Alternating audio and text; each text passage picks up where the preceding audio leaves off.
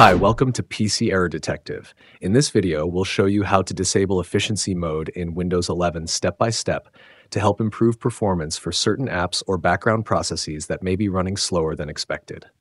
Step 1. Right-click on the taskbar and select Task Manager from the menu that appears.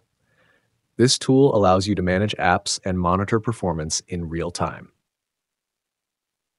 Step 2. In Task Manager, make sure you're on the Processes tab. This tab displays a list of all running apps and background services, along with their CPU, memory, and energy usage.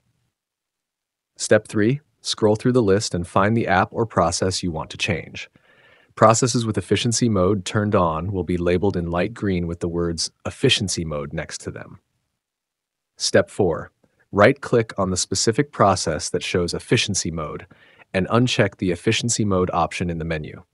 This stops Windows from limiting its power usage. Step 5. A confirmation box will pop up to make sure you want to disable Efficiency Mode. Click Turn off Efficiency Mode to confirm and apply the change instantly. Thanks for watching, and don't forget to subscribe to PC Error Detective.